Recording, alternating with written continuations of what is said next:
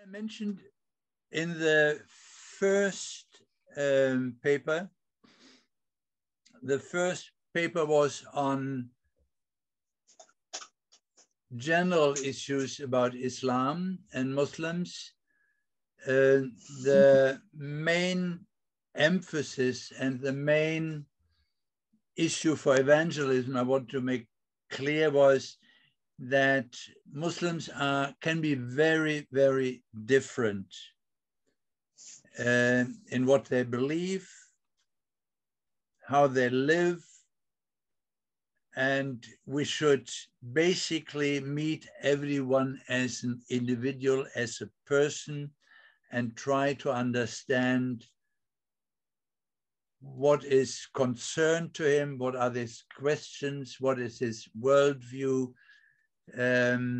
what are the things that concern him, and try to enter into a real meeting of person and talk to him and see him as someone who was created by God and whom you meet and have a privilege of meeting him and sharing of being a Christian. So that is basically what I intended from the first paper. And we'll now talk about how to meet people, how to connect, how to talk to people, and how to share the gospel. We will, of course, talk about an issue that is being viewed differently by Christians and Muslims, and we have to understand that. We share the gospel, and our prayer is that a Muslim would eventually grasp who Jesus Christ is and commit his life or her life to Jesus Christ as Savior and Lord. So we talk about conversion and a convert, and that looks, of course, quite different from a Muslim perspective. He talks about someone who is an apostate, who leaves Islam, who is treacherous, whom they don't want any longer a relationship with.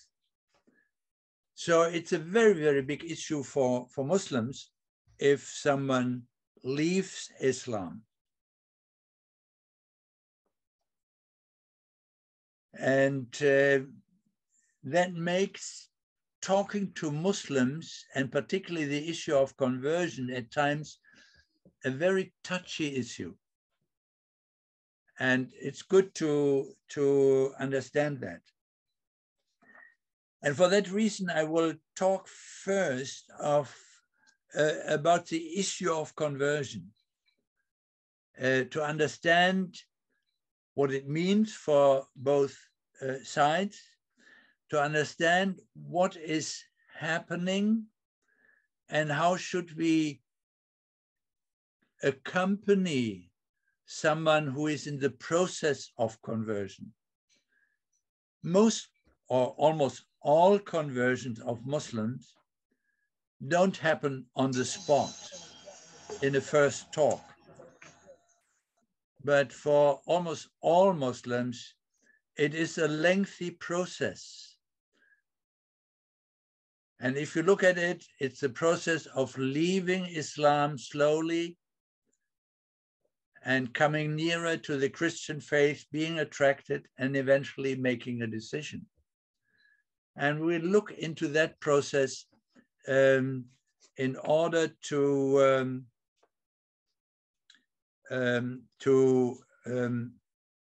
understand what we mean. I have a friend, Dr. Reinhold Strähler. He was for 10 years oh, do you have the paper? How come? I'd actually, oh, I'm not sure, Jeff, whether that helps or whether that actually distracts from. Did I send you by mistake the whole paper? Yes. Oh, I see. That was actually not intended. Then I probably got it wrong. Instead of sending you the outline, I sent you the paper. Yeah, that's fine. So, like, do you wanna just go without the Without the paper? Yeah, that'd be good. Yeah. Thank you. I don't think so. That doesn't. Don't think it helps really. Sure. Yeah. So I talk back about Reinhold Strehler. He was a missionary for 10 years in Egypt, but then he did a doctorate in Kenya about Muslims in Kenya coming to faith in Christ. And he wrote his doctorate about it. And I got a copy of that. And I found it very interesting to see that. And I want to just share some of the basic insights he found in this conversion process of Muslims in Kenya coming to Christ, to faith in Christ. He realized that the changes that take place is on two levels. One affects, of course, the mental process, the issue of insights, understanding, knowledge, but also there is a process and a change of attitudes, of emotions with regard to Islam, with regard to Christianity, to Christian faith. So there is a big change in a person when it comes to conversion. Generally, if we talk about conversion, we have to understand no Muslim, and neither of you would want to change religion. And he would only do that if he's convinced at the end that changing the religion, the new religion, would be better suited to his personal life situation, to his aspiration, to his goals, to his understanding of the world. So only if that happens, someone will really change religion. Otherwise, why should he? And that means, of course, that if we talk about conversion, it's a whole process, and it's good to understand. And the first issue that he, my friend, studied was, what are the motives? Why would a Muslim change religion? Why would he leave Islam, and why would he embrace the Christian faith? And of course, there are major studies on these issues.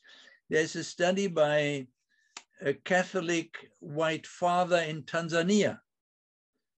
And he investigated the issue, why do Muslims change? Why do they convert? And if we understand the motivations, it helps us in our thinking how to connect, where to start, what to ask, or what to talk about it. The white father, Dr.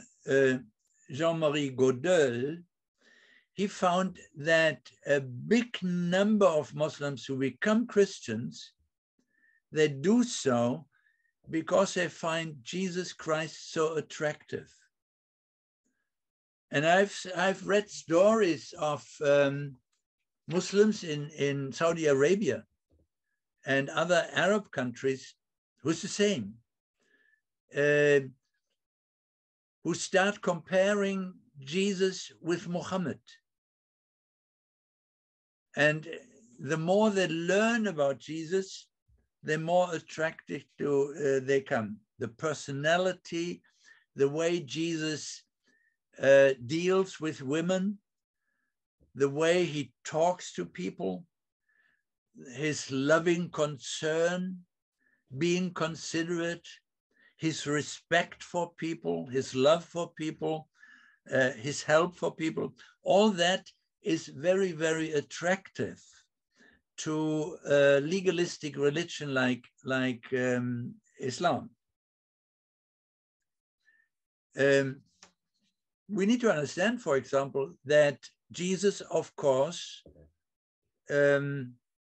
is written about in the Quran. They don't speak about Jesus, they speak about Isa. And there are 93 verses in the Quran that speak about Isa, about Jesus. His birth, what he did as a youngster, that he did miracles, that he healed people, and often that he was sinless, and that at the end of times he comes back. So Muslims, if they know a bit about the religion, they know quite a lot about Jesus. And so there is a good point of starting talking with Muslims about Jesus, because they know about a lot of it. Then the second motive why Muslims turn and become Christians, in Islam, you don't really connect with Allah. Allah is distant. Yes, you have to obey him in your ritual prayer. You touch with your forehead the floor several times a day. You have to obey a lot of things. So it's very legalistic, it's ritualistic. And many people are not satisfied with that alone. They thirst with a personal relationship. And so seeking God in a personal way, that is a big desire in many pious Muslims. And again, there is an area where we can connect, where we can share our faith and how we live with God and how we connect in prayer and in his word with God and what our experiences is.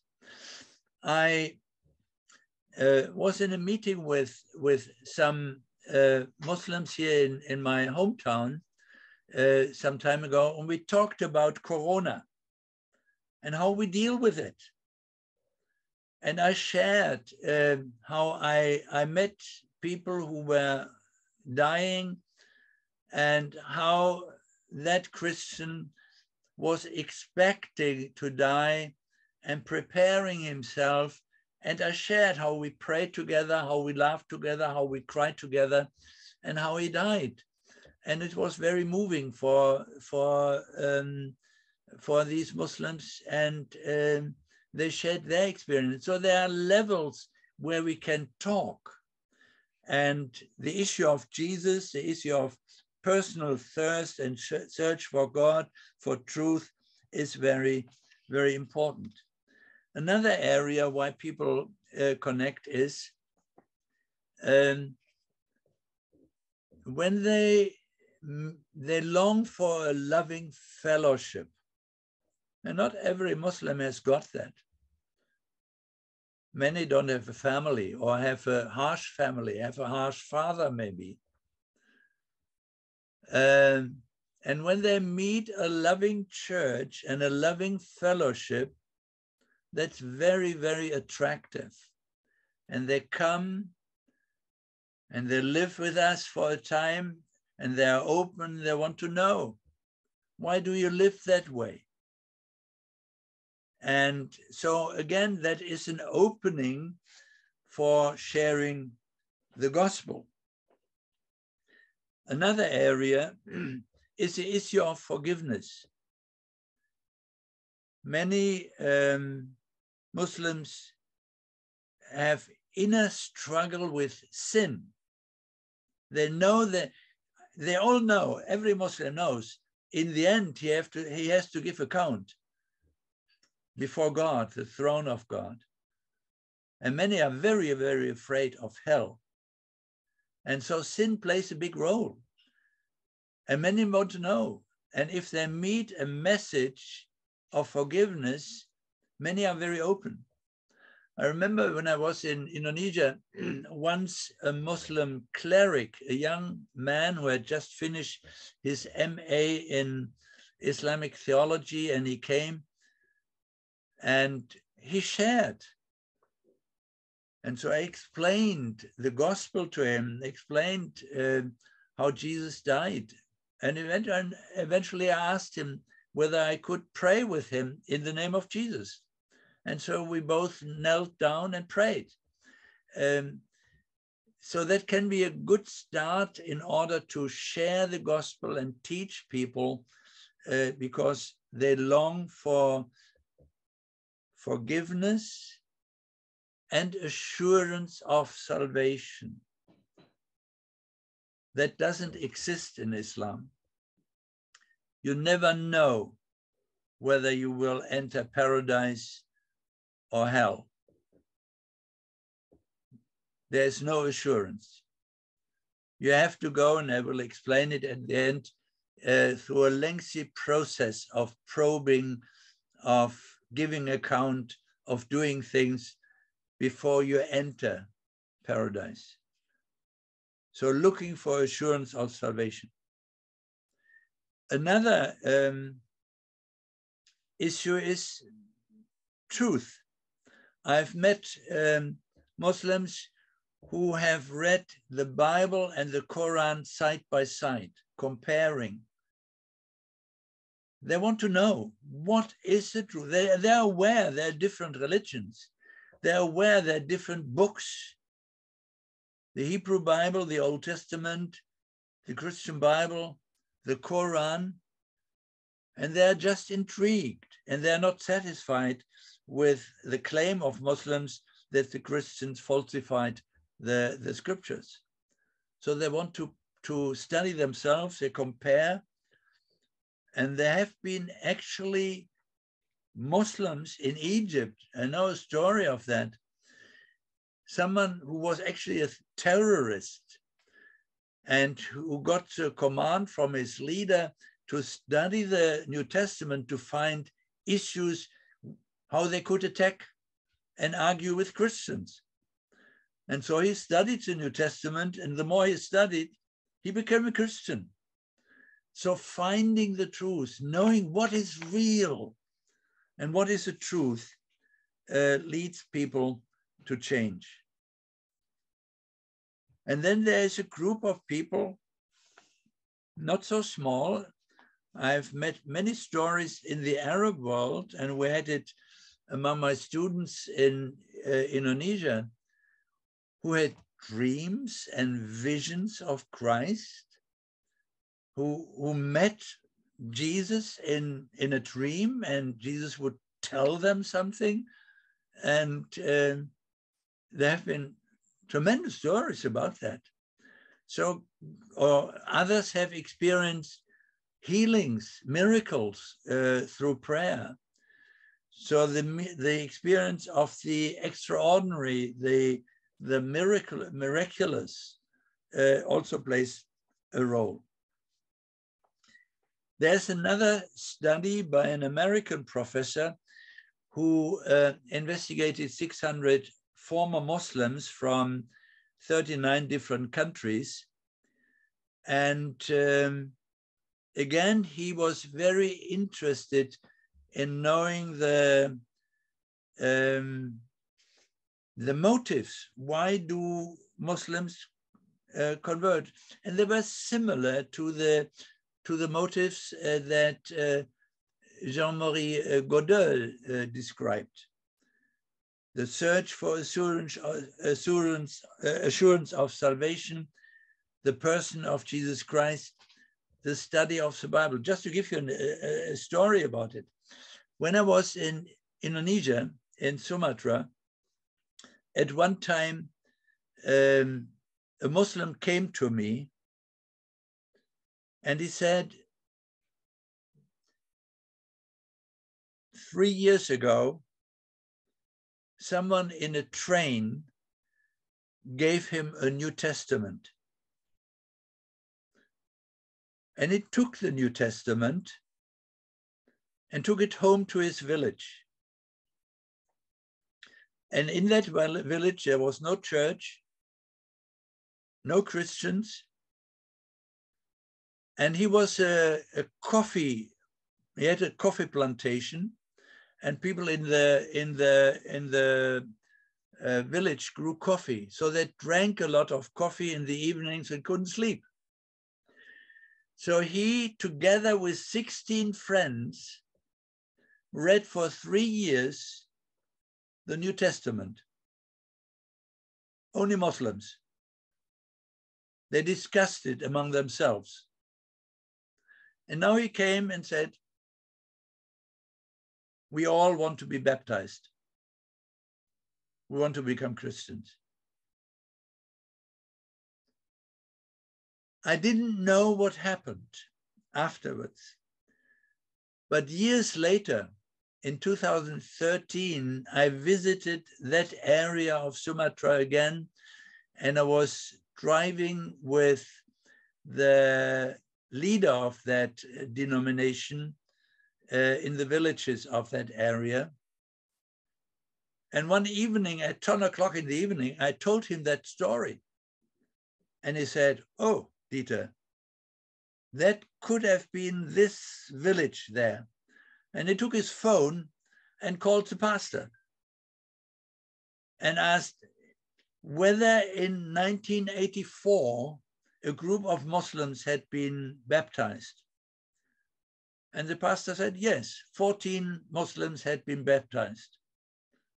And that was that group that had studied together just the New Testament without any help of any Christian, just giving that New Testament to one person, and 14 Javanese Muslims became Christians.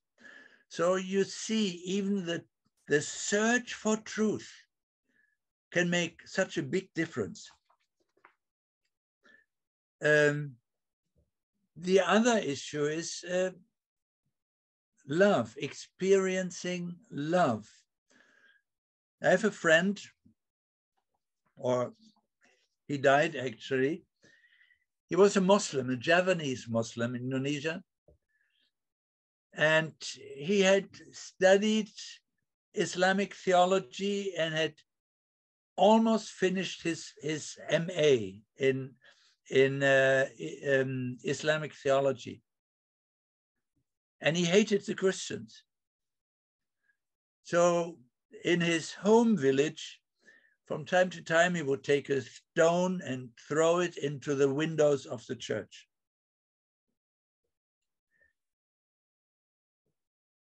And one day, he had done it again. The pastor came over to the house of his parents. And Vagiono, that's his name, said, oh, no, now I know what will happen. But the pastor came, and the pastor said, oh, hi, Vagiono. Yes, we know what you do, but we love you. And went home again. And that made Vagiono think about it.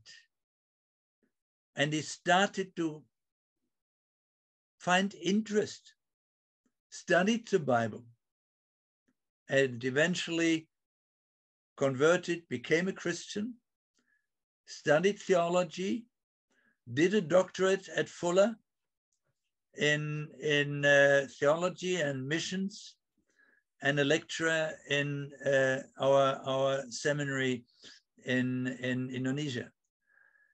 So often that encounter with loving concern of Christian can play a big role, that we really are concerned with the people. We help, we are considerate, we pray for him, We might help in different ways.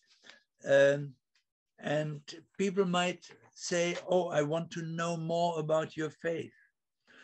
I know of a American missionary in Bangladesh, and he stayed for 3 years in a Muslim village. There was no church, no Christians. And he tried to share his faith.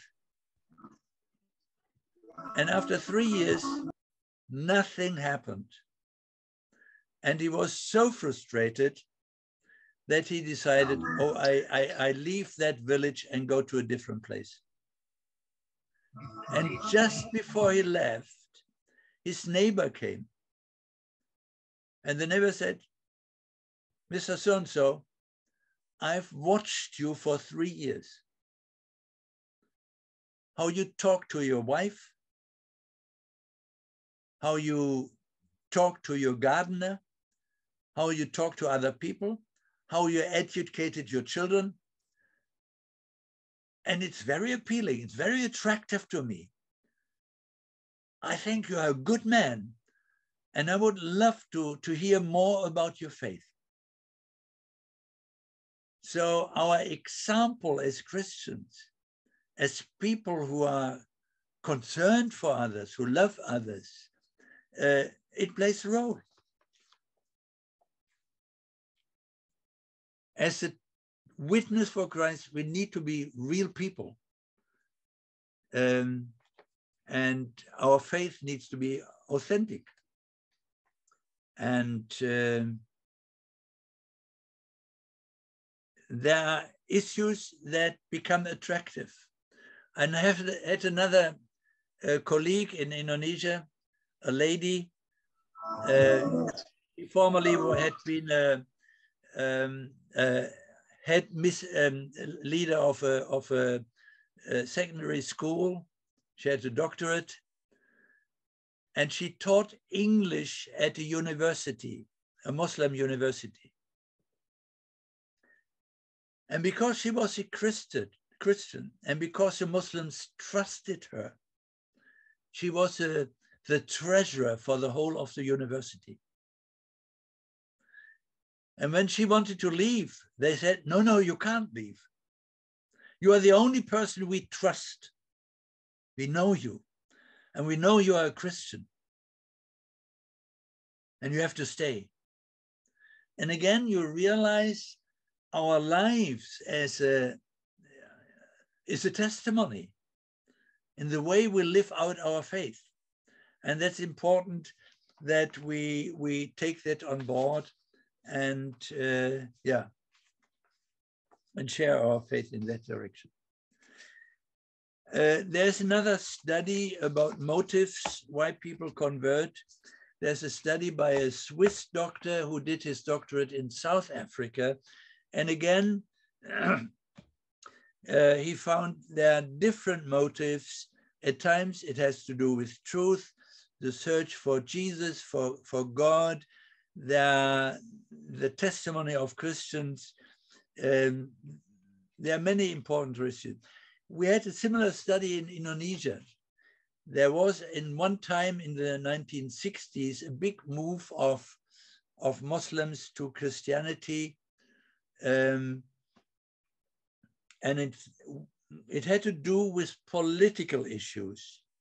The Muslims had attempted a coup, a political coup in the country, and they had killed a number of generals and so on.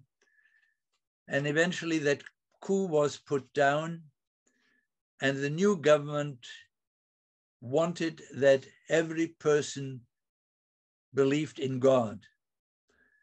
And because so many people hated Islam, they changed over and became Christians. About 6 million people, Muslims, became Christians at that time in the mid-1960s.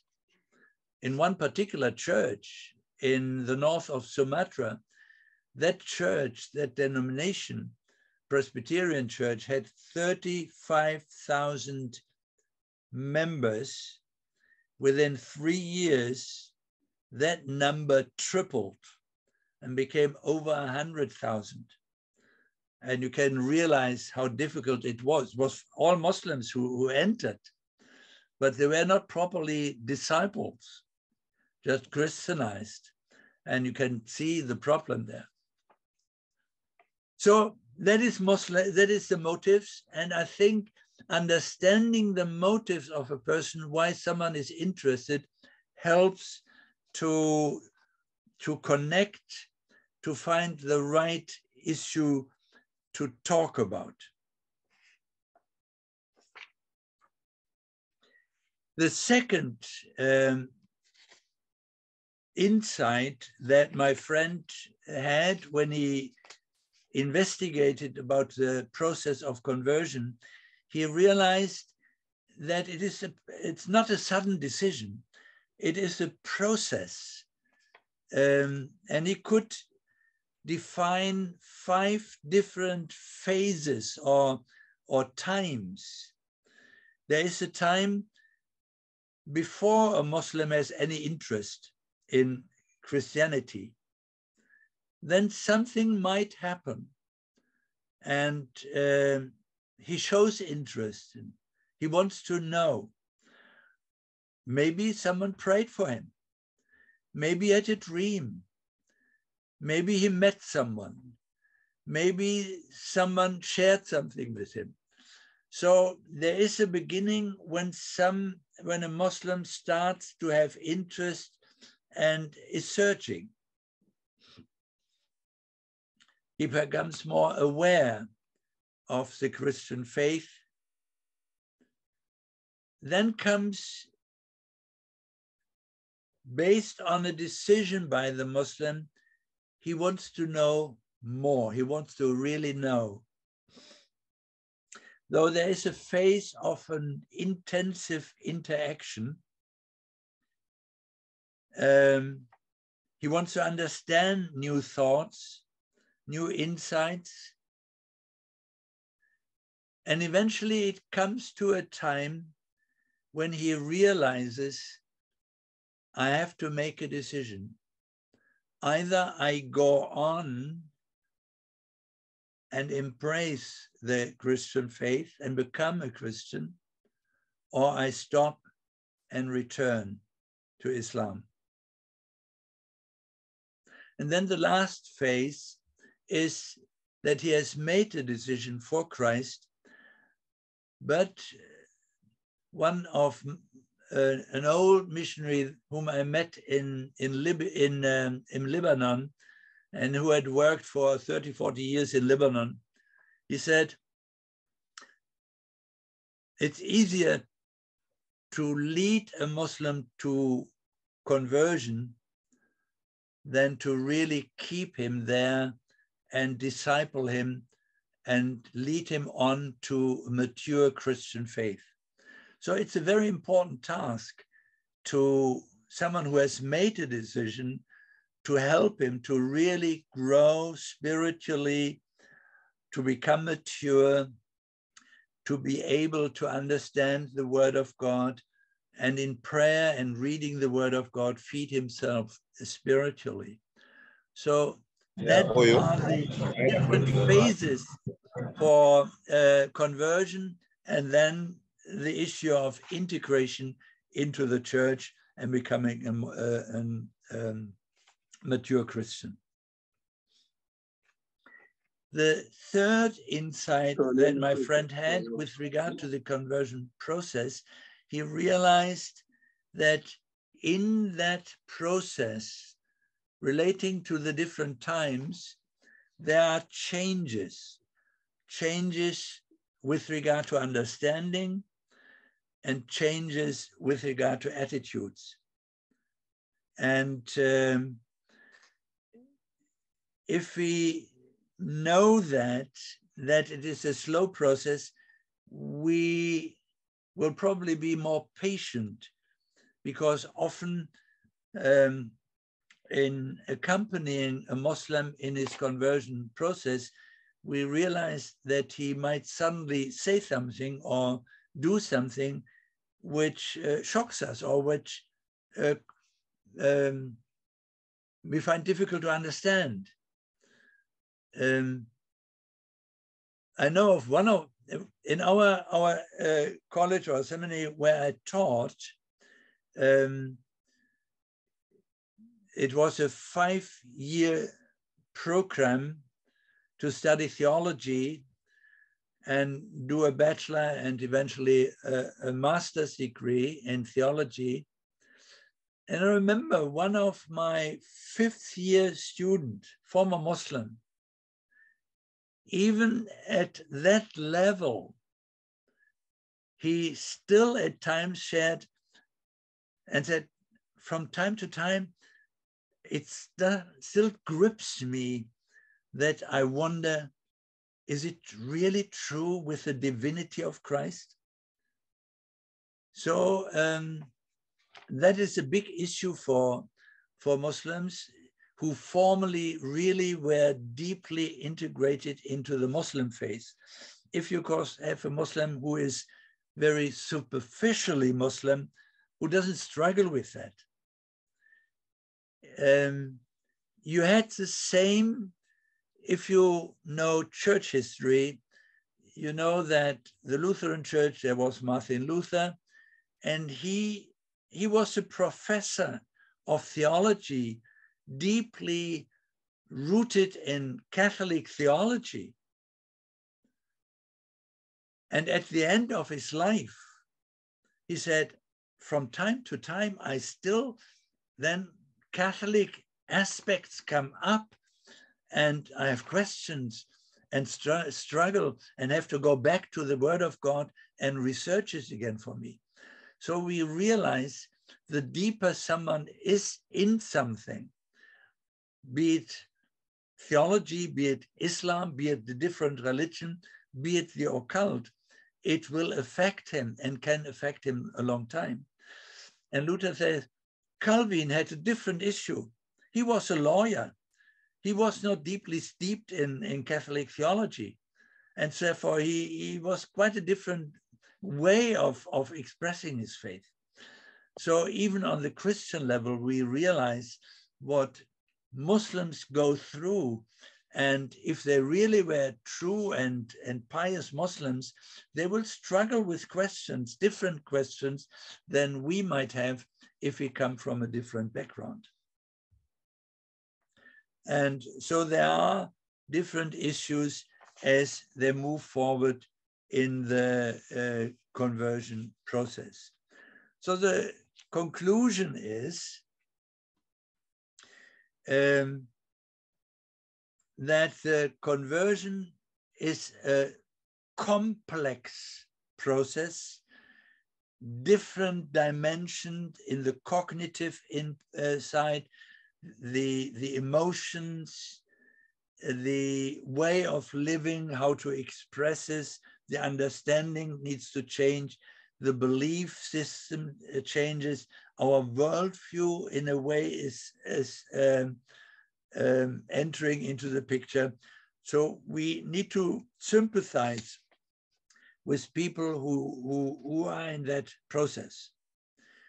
The second conclusion is, yes, we need to be patient. We need to be authentic and loving, and need to know that God is loving that person and God wants him to reach the truth and to know the truth and to find peace in Jesus Christ. Okay, coming to the next point, how to reach out, how to start.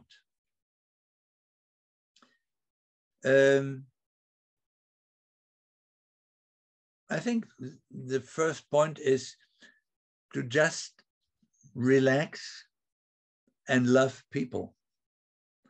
To me, that is the best starting point. To have concern for people, to love my Muslim neighbor, and to meet him as a people, as a loving people. And on that basis, often it will start. There's openness, In sharing, there's openness to say, oh, may I pray for you in this situation? I mean, our neighbor might have a problem on his job. He might have a problem with his children. He might have other problems. So it's very easy to care for people. And one of the long-term missionaries in North Africa, Charles Marsh, he once said, in nearly every case of conversion of a Muslim, he has first been influenced by Christian love, that he has met someone, a Christian, where he said, oh, that person has something that I would love to have too. He might see the peace in us. He might see the love in us. He might see the honesty. And so that is often the starting point, that a Muslim meets someone where he says, there is a truth and I want to know it. The second point which I would make is, do not insult or attack Muhammad or the Quran or the belief of another person. No one of us would like it either if convinced Muslim attacks the Christian faith or attacks Jesus and blasphemes Jesus. So the respect for a Muslim, for his faith, is important. It's also important to understand, if I talk to a group of Muslims, every Muslim in that group, if they are together, and I talk to a group of Muslims at the same time, every Muslim feels I must defend Islam in front of this Christian. There is social pressure on the Muslims, and therefore no one in front of other Muslims would want to admit that he's interested, or he really wants to know, or that he's open to Christianity.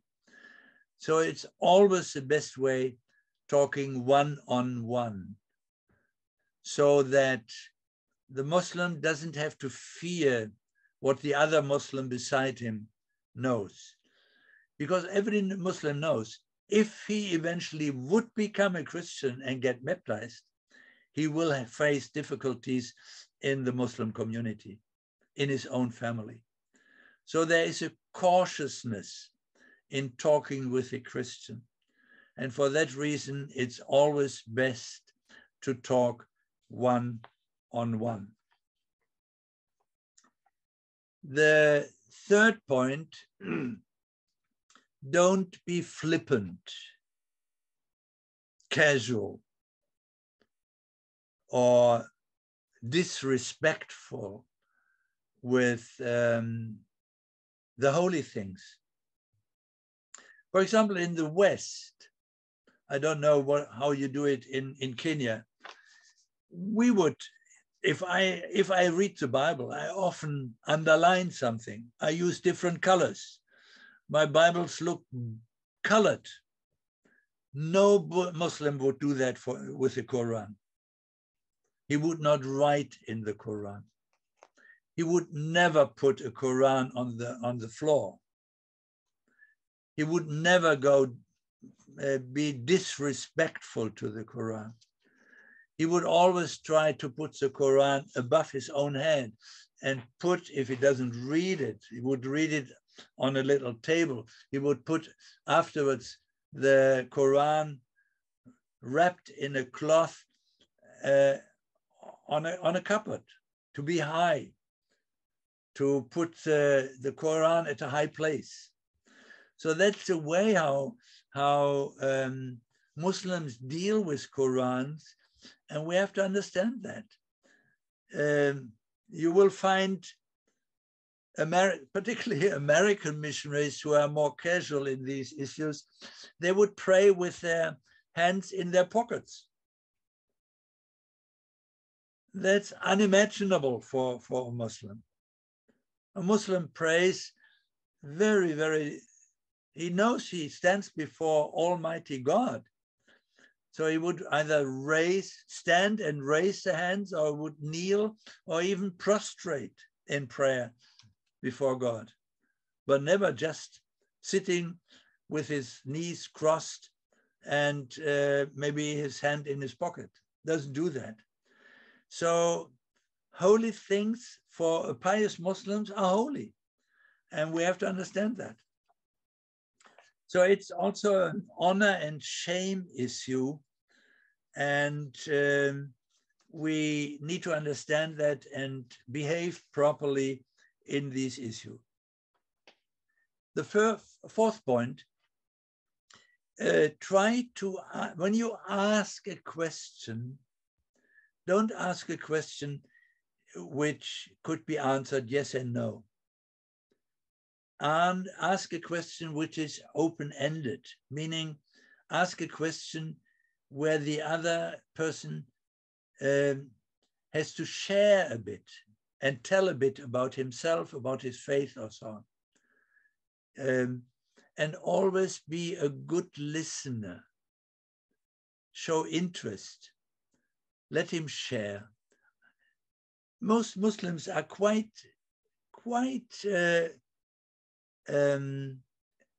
open in sharing, and they love to share about their faith if they are pious Muslims. And so it's good to listen well, and you will find Muslims who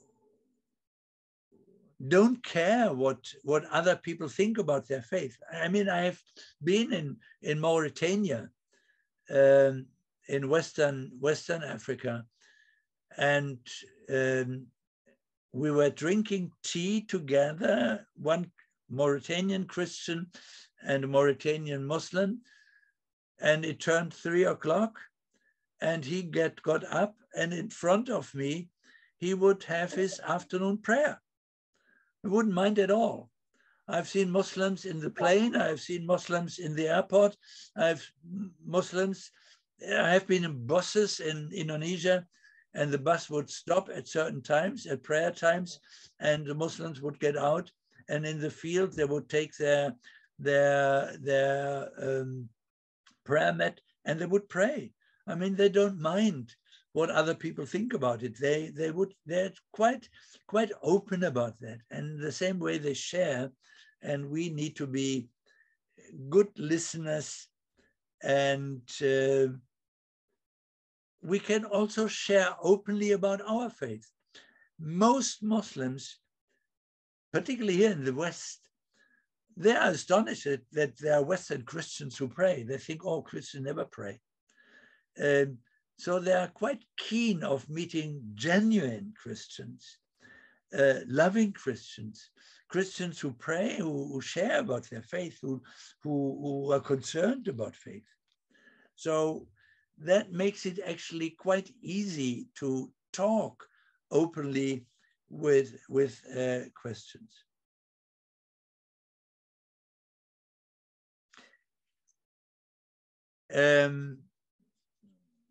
At times, Muslims will ask you questions, and they might come up with questions which are difficult to answer, or which are provocative, or which would lead into, or could lead into a fight. They might ask you, what do you think about Muhammad? Was Muhammad a real prophet? Do you consider him a prophet? Or what do you think about the Quran? Is the Quran the word of God for you as a Christian? Or they would talk about Jesus. So it is good to think about these issues for yourself. At times, it is better to evade a question. I know of one missionary in Lebanon who said, when I'm asked about Muhammad, I always tell my Muslim friends, you see, I'm not a Muslim. I don't really know. And therefore, I cannot answer your question. I can talk about Jesus. You can ask me everything about Jesus, but I can't answer your question and a question about Muhammad. So he would avoid that. And he said, my Muslim friends in Lebanon have always accepted that. So it's good to know in talking with Muslims, it is not our purpose to win a discussion. It is to give loving answers, to help Muslims to understand, and to help them to ask questions themselves. I have a Moroccan friend, a medical doctor, who came to faith, who eventually also went to Bible college and eventually became a missionary with our mission and served as a missionary in Yemen and later in Morocco. And his ability, because he knew his faith, he knew Islam.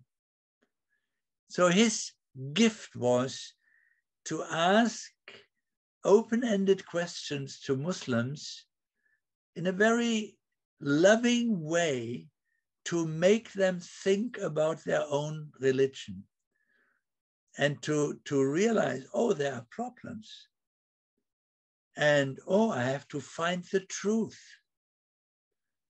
And in setting them on a path of searching for truth,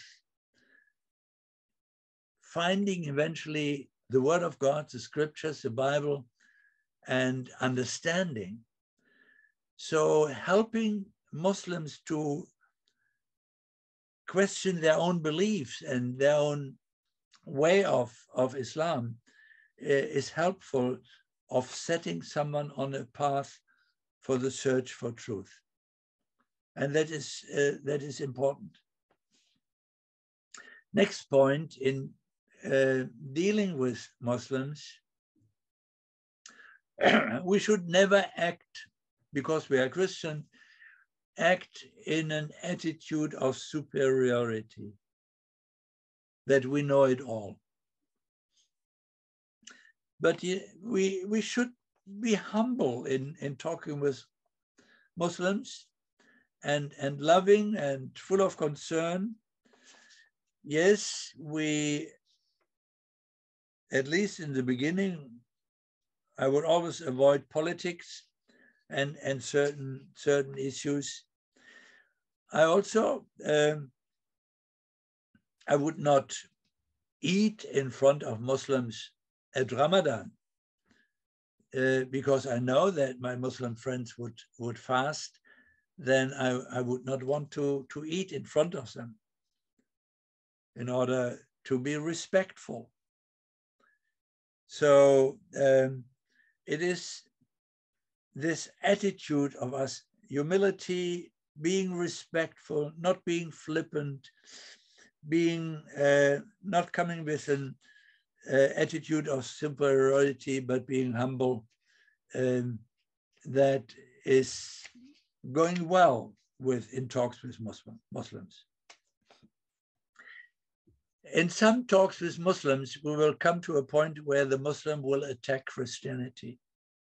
That's quite common.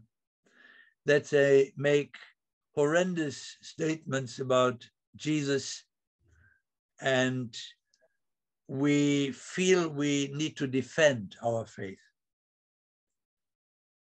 I've come to the point where I say, no, I don't need to defend God. God can easily fight for himself. God will defend himself.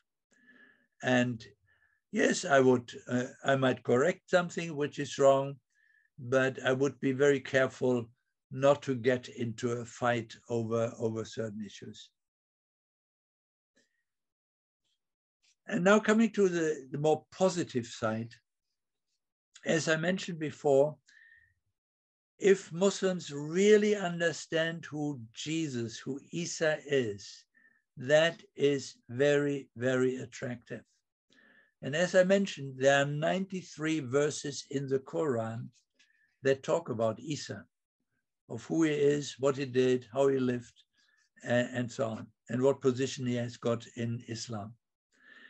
So in our talks, we should focus on Jesus. Now, Jesus is mentioned in Islam. Of course, he's only the servant of God. He's a messenger of God. He's definitely not divine. He's not the Son of God. The Quran says he is Isa al-Masih. That means he is the Messiah. But the Quran doesn't define what Messiah means. It's a title, and they don't really know it. That Messiah, if you translate it into Greek or into English, Messiah means the Christ. They still wouldn't know. So the best way of sharing is, it was in Indonesia, it's in all the countries where you have an oral culture, where you talk, where you share stories, and where people love hearing stories. What I found good is to read one gospel, let's say Matthew or Luke or John, again and again and again, and to know it so well that you basically could tell all the stories of the Gospel of Matthew to another person and do it in a vivid way with illustrations adjusted to the situation and the culture of your tribe, of your country.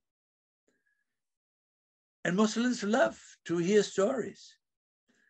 And by telling a story, you convey biblical, theological truth.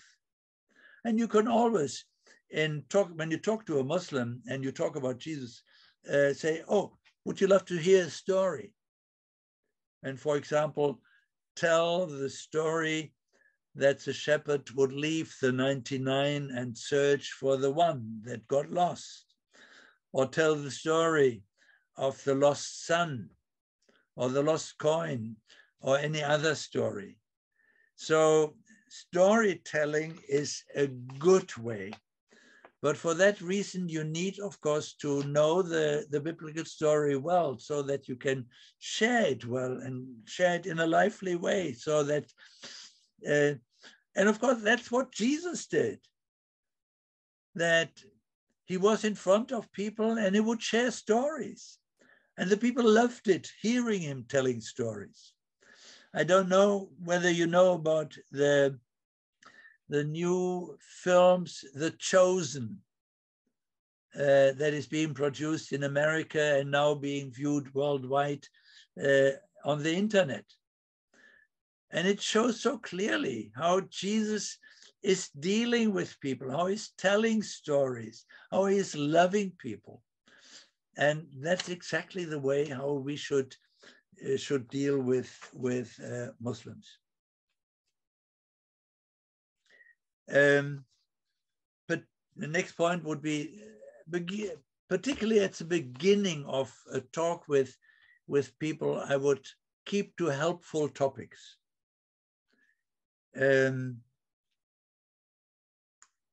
You probably know that most of the Old Testament people are also mentioned in the Quran. Abraham, Isaac, Ishmael, Hagar, Moses, Noah, Nuh, Jacob, Joseph, so Job. So you easily can take Old Testament stories and share them. And again, with the stories, share biblical truth in order to help the other person to think about it. These stories work in the heart of people, and the stories will lead to other questions, and the people might come back and ask you different questions, and gives you an opportunity to share further. So that is a good way of sharing stories and helping people to think about their own faith. Again, you have to realize it's a process of leaving Islam, being more and more interested in the Christian faith, wanting to know, interacting, getting to understand truth, and eventually coming to a decision point. So we have to think in these strategic, process-oriented terms and to find out what would be helpful in that process for a particular person in that process of knowing Jesus Christ. Next point, in understanding Muslims, it would be helpful to have read the Quran. I've read the Quran many times, and of course you immediately realize the difference between the Quran and the Bible. And one question that is being discussed by missionaries who work among Muslims is, should we use the Quran or not?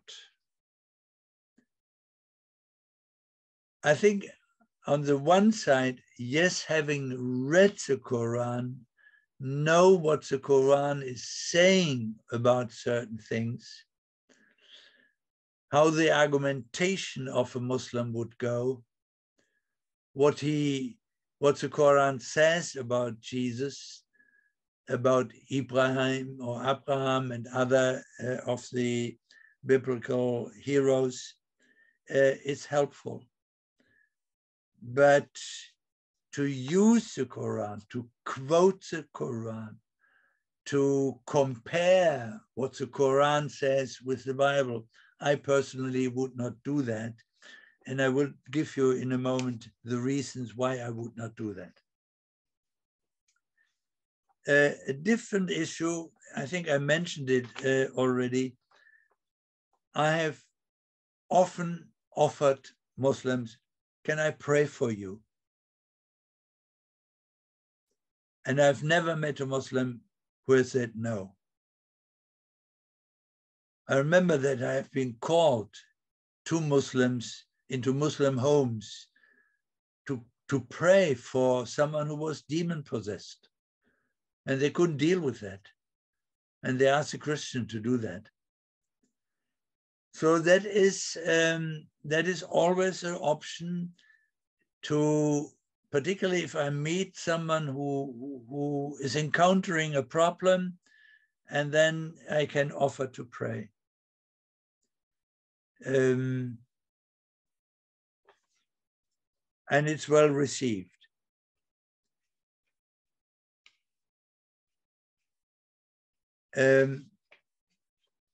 I've also often shared with Muslims, when we came about talk about our faith, shared how I live my faith, what I do, how I pray, how I study the Bible, what it means to me, how I deal with grief, how I deal with joy, how I deal with ethical issues.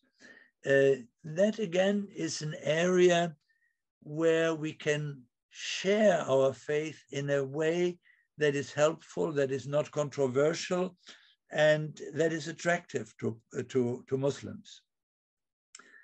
If it is possible, give your friend a New Testament or a Bible. But when you give it with the right hand. In Western culture, we often don't mind to give things with the left hand.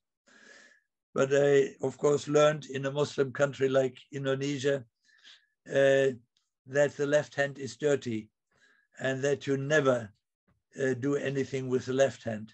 You always have to do it with the right hand. So give the Bible always with the right hand.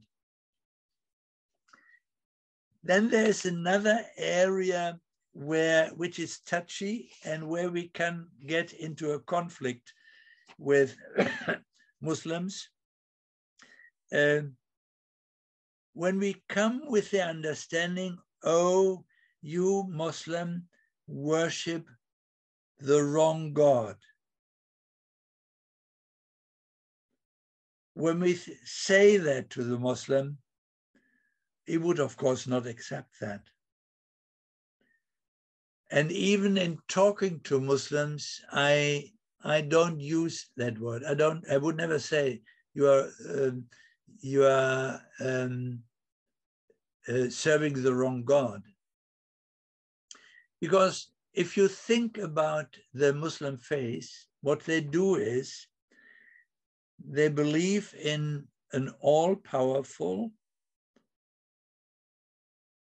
omniscient,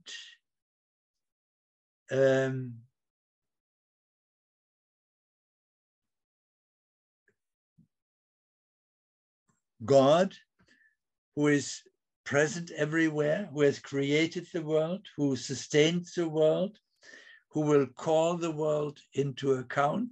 Everyone has appeared to him, who is dealing with people. Muslims pray to him, they fast, they try to obey him. So there is a belief in God. So I've talked to Muslim converts about that, and they would say, no, I don't believe that. I believe in another God. I haven't known God. I had a certain image of God from tradition and from the Quran, but I haven't known him personally. Now as a Christian, now I know him. I have a personal relationship. I experience him. I love him. In Islam, you can't love God. You don't call God Father. A Muslim would never call God his Father, our Father. God is distant. And therefore, he hasn't got assurance. He hasn't got a personal relationship. And therefore, the Muslim converts, and I had met many who would say, no, now as a believer, I know God. I love him. He's my heavenly Father. And I follow him. I know his word. And that is helpful in talking to Muslims, because, as I mentioned, Allah is not the name of a God. It simply means God. It's a generic word. And it's good to understand the differences, what the Bible says about God and what Islam says about God, what the Quran says about. Yes, both say there's only one God. But you know, from the Old Testament, from Deuteronomy 6, from the Hear Israel, Shema Israel, God, and actually there says Yahweh is your God. There's only one God. And then it goes on that we should love God with all our heart, with all our emotions, with all our strength. And Jesus has repeated that in Matthew 22. So on that level, there are similarities, but Muslims don't love God. They fear him. They obey him. They follow him. They prostrate, yes, but they don't know the love of God. And when we talk about the Trinity, that is very touchy. I've always approached by sharing about Jesus, because the Bible, the New Testament, the word Trinity doesn't occur in the Bible. But share stories about Jesus, which makes it clear and clearer and clearer who Jesus is, and that he is divine, that he has the power, that he died and there was resurrection, and that he is at the right hand of God, and that he comes back, and that he did miracles, that he forgave sin. So by storytelling, you share basically that issue of divinity, so that it becomes clearer and clearer. If you enter in that topic in the terms of theology, in terms of apologetics, you will more easily encounter difficulties and get into fights.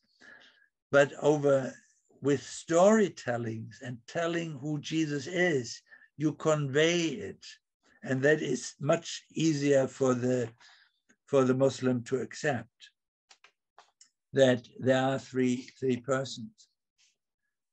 The Muslim often will come with surahs that very clearly say that Jesus only was a messenger, he was a human, and no, he was not divine, and there is no Trinity, and they will quote the Quran with it. So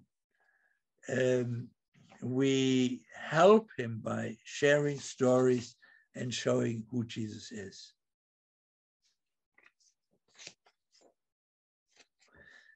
Just need to look the time. It is, yeah, still have enough time.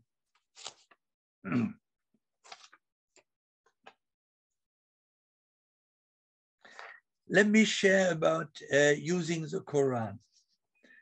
I know that some missionaries do that they know the Quran so well, they might even know it in Arabic, and they might quote. I don't do that. Yes, I've read it, I know it, I know what kind of questions, what kind of beliefs Muslims have, and I can address my biblical input with that knowledge in the background. But I don't use it because it is at times easy that as I am a Christian, I attach a Christian meaning to a Quranic verse that is differently understood by a Muslim, at least by a Muslim scholar. And I wouldn't want to get into a discussion over these issues. Also, if you quote the Quran in order to support a Christian biblical truth, you elevate the Quran to a level that becomes almost Holy Scripture. And I wouldn't want to do that. Only God's word, the Bible is God's word. And I would not give the Quran that eminence of being word of God. I only try to understand how someone who is trained in the Quran thinks and what would help him from a Christian perspective to understand biblical truth.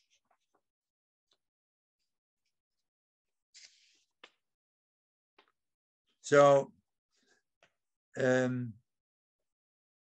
I evade that question if they would ask me whether the Quran is inspired by God. I would not. I said, I'm not a Muslim. I cannot really say that, and I would not answer that question. I would only say, no, I'm a follower of Jesus.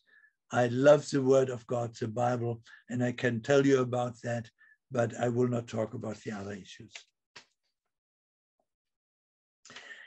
Now, the next point, what do Muslims believe about the end times? And we'll find that the end times, the final judgment, play an immense role in the Islamic belief. It's often mentioned in the Quran. It's often mentioned in the Islamic tradition. And the last day, so to speak, there are 21 different synonyms, similar words in the Quran and in the traditions to speak about the last time. And they believe that the day of judgment will last for 50,000 days. And it's the day of resurrection, the day of catastrophe, the day of separation, the day of judgment. And with slight differences between Sunnis and Shia and other types of Muslims, the following is basically the line of thought. They believe that at the end, they have to give account before God of everything they did. And their understanding is that there is an angel on your right shoulder, and he writes down everything which is good in your life. And there's another angel on your left shoulder, and he writes down everything that is bad. Bad words, bad thoughts, bad deeds. And that at the end, these will be weighed, the good things and the bad things. So that is what happens in your life. And because it will be weighed, and because you don't know how God will look at it, and whether Muhammad will intercede for you or not intercede for you, you don't know whether you will be saved or not saved, even in a good life. And therefore there is no assurance of salvation. And then when you die at death, there are two angels again, Munkar and Nakir, and they will sit on your grave, one at the head, one at the feet, and they will ask you 4 questions, the Muslim. They will ask the Muslim 4 questions. Who's your God? Allah. Who's your messenger? Muhammad. What is your religion? Islam. And what is your direction of prayer? Towards Mecca. So when you have given accurate answers, that's the belief of Muslims, you get to go to the next stage. If you have given inaccurate answers, these 2 angels, Munkar and Nakir, will torment you in the grave. It starts already. If you give the wrong answers, you get tormented in the grave. Then eventually the signs of the last day will appear. And if you read the Quran and listen to the Sunnah, the tradition, some of the issues sound quite similar to what Revelations tell us about earthquakes, about heaven and cosmic things that happen. And then at the end times, a kind of an antichrist, like in Revelation, appears, the Al-Dajjal. And as in Revelation, he is a great deceiver. He tries to deceive the Muslims. And Muslims are afraid. And then at the end times, Jesus, Isa al-Masih, comes back. And he kills the Antichrist, the Al-Dajjal. And if you have studied Revelation, you realize, wow, there are similarities. That Jesus comes back and kills the Islamic Antichrist, the Al-Dajjal. But Jesus does more. And then it becomes, of course, quite weird for us Christians, that Jesus will kill all the pigs because pork and pigs are forbidden. Jesus will destroy all the crosses on earth, and he will convert to Islam. And at the day of resurrection, he will pray with Muhammad in the mosque. And he will pray behind Muhammad. Muhammad is more than Jesus. And Jesus will get married, and he will have children, and eventually he will die. So that's a story about Isa al-Masih. And in the end, the heavens will melt away, and all the people will resurrect and come to life again. And again, similar to Revelation, there will be trumpets. And at the sound of the first trumpet, everyone will die. And then there is a second trumpet. In Islamic tradition, there is even a third trumpet. But at the second trumpet, all people will resurrect, come to life again, and then they will have to have account and have to stand before God, before the throne of God. And the Quran and the tradition speak about it. And then at that point, the good deeds and the bad deeds will be weighed. What is heavier? And if your bad deeds are heavier, okay, then you're lost.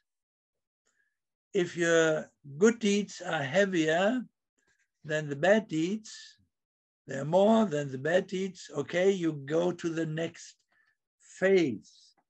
You have to cross a chasm, a valley of fire. And you have to do it on a razor-sharp bridge. And depending of who you are and depending how good you lived, you can either cross that bridge at a lightning speed or at the speed of a galloping horse, or if you have many sins, you have to crawl with your sins on your back over that bridge. And if you can't do that, you fall into the fire. So again, it's not certain ever whether you will make it or not. And only a few will do it, and surely only good, pious Muslims can reach paradise and live in paradise. And if you read the Quran, the paradise speaks about all the joys of paradise, all your wife will be there, and many virgins will be there, and wine will be there. Everything that is forbidden in Muslim life today, they will enjoy in heaven. So it's a very materialistic view of heaven. And most think, particularly the Shia, no, they won't even meet God in paradise. So that is not really the aim. And so this is the basic issue of the last time. In the Shia belief about the end times, there is still a Mahdi, that the last Imam will come back, and basically he has similar tasks as to Isa al-Masih, who comes back at the end of the time. So there they exchange the Mahdi with Christ. A few pitfalls at the end, or let me look how much time I have.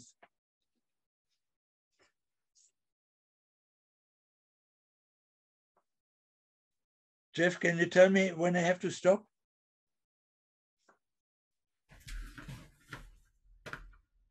Yeah, it's actually now we need to stop here, but we have like a couple of questions.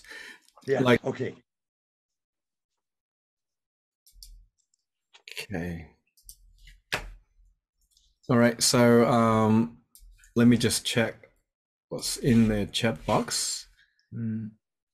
So one of the questions,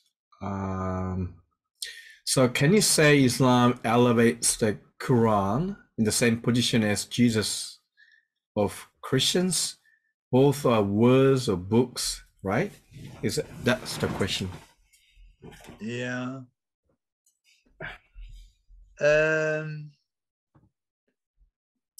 Yes and no. On the one hand,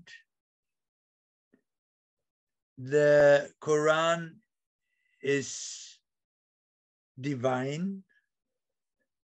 They deal with it very respectful.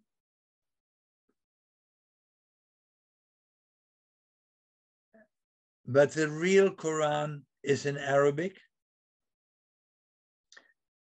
And the astonishing thing is that many Muslims hardly know the Quran. What is astonishing in the Arabic world, and that has been testified again and again, that Muslims being in to understand that, you have to understand the Arabic language has the everyday language, and it has the standard, the High Arabic, and the Quran is in the High Arabic, which is not the usual, the day-to-day language. And it is in a kind of a rhythm, prosa, rhyme. And what Muslims has testified to, and converts from Muslim to Christian faith as well, that they almost get into a trance when they listen to the reading of the Arabic Quran. So it is rather the sound, the listening, more than the content. And that with regard to content, the knowledge of Muslims are often quite limited. You will find Muslims who have never read the Quran. Of course, you have the same among nominal Christians who have never read the Bible, or who might never have read the Old Testament. So yes, the Quran plays a very, very strict role. It is very important for the Islamic law and for your practical life, for the rituals and so on. But it doesn't have the same role that in my relationship with a living God, living Jesus, that in reading, that I take it as a love letter from God to me, and that it speaks to me in a sense that it doesn't speak to a Muslim. And particularly Muslim converts have testified to that for them, the Bible has taken on quite a different role and has a different place in their lives.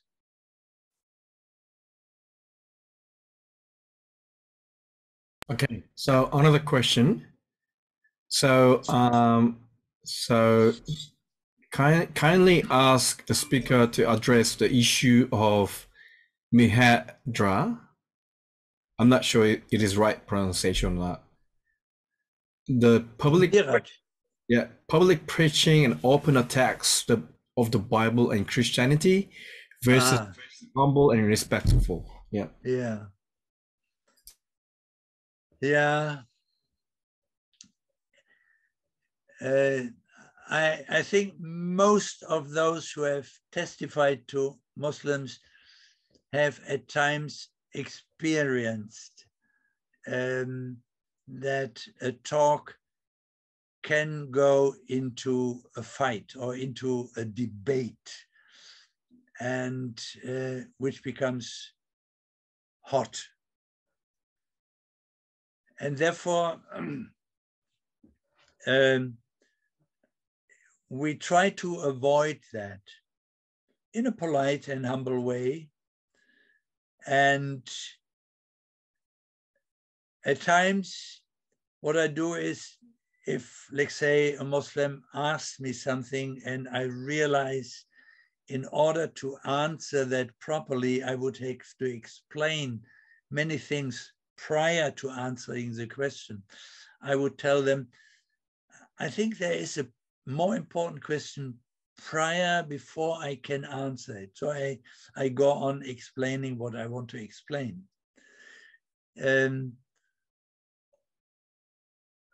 Or I give a limited answer, or if it is, let's say, if someone would ask me whether I believe the Quran is the word of God or whether that is inspired of God, I know, of course, he believes, the Muslim believes, it's divine.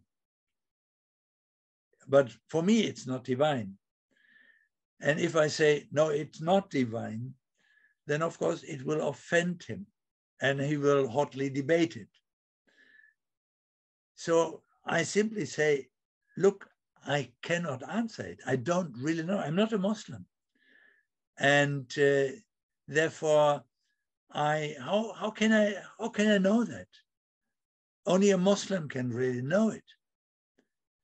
And so in that way, I try to avoid touchy issues which get me in hot waters. At times, I would answer a question only partly, not fully. I think, yes, what I say must be true, but I don't have to say everything I know. So I answer in a polite way, in a humble way, trying to avoid conflict or avoid just a shouting match, which doesn't help both sides as much as possible. And of course, we know the Trinity, the divinity of Christ. Yes, I mean, there are ways of getting to it almost to the point in a polite way, as I mentioned, with stories. It was interesting when you might have known that Mel Gibson had made a film about the cross, the crucifixion, and so on, many years ago, maybe 15 years ago. At that time, because it was a famous film, it was debated in the Muslim world whether that film could be shown in the Muslim world. And in quite a number of countries, it was shown. And they came up with the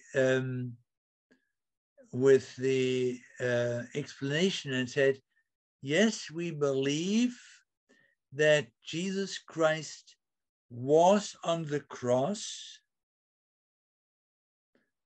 but he didn't die on the cross. And if you know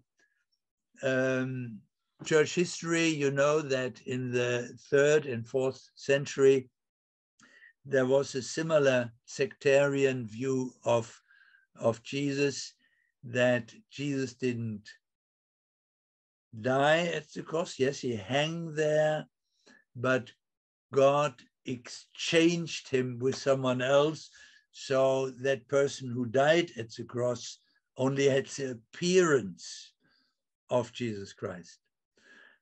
And obviously some Islamic theologians who have studied Christian history know about it, though they have come up with the same story and say, yes, Jesus was on the cross, but he didn't die. He was taken up. And because there are 2 surah verses in the Quran where it says that Jesus was taken up, they say, aha, he didn't die, he was taken up to God, and that's the reason why at the end times he comes back.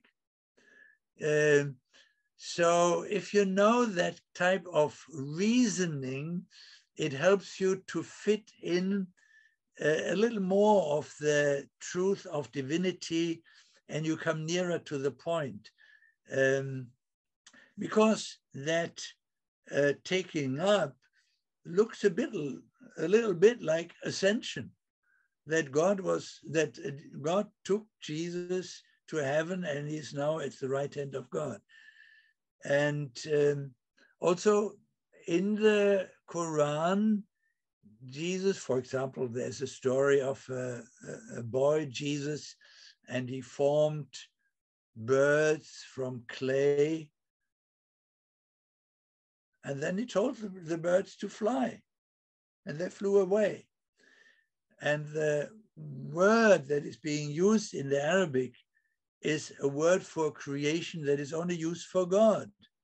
So even in the Quran, you have words or have stories that actually point to divinity. Also that Jesus is sinless, whereas Muhammad is being talked about having sins, and God has forgiven his sins.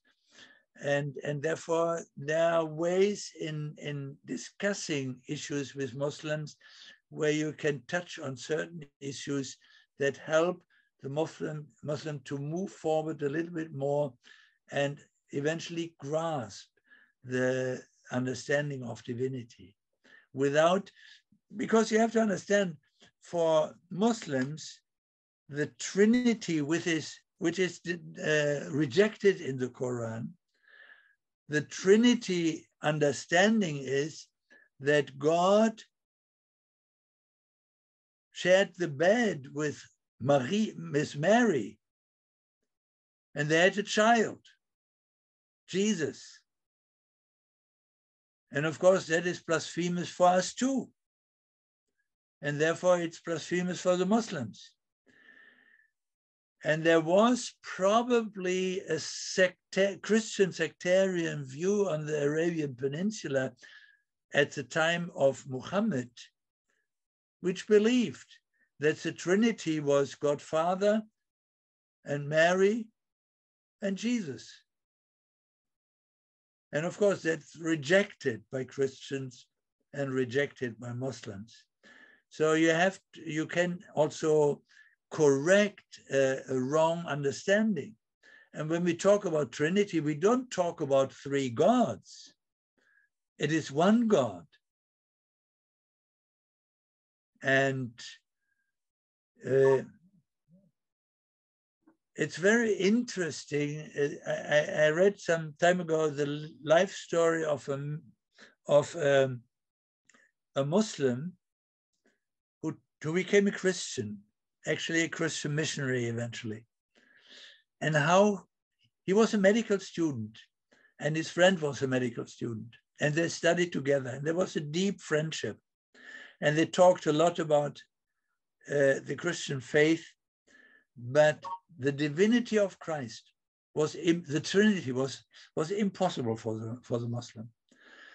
And he shared that at one time in a lecture, medical lecture of chemistry, organic chemistry, the professor explained a certain molecule, and that in the molecule things changed around, and that there were three different parts, but every part was all three at the same time.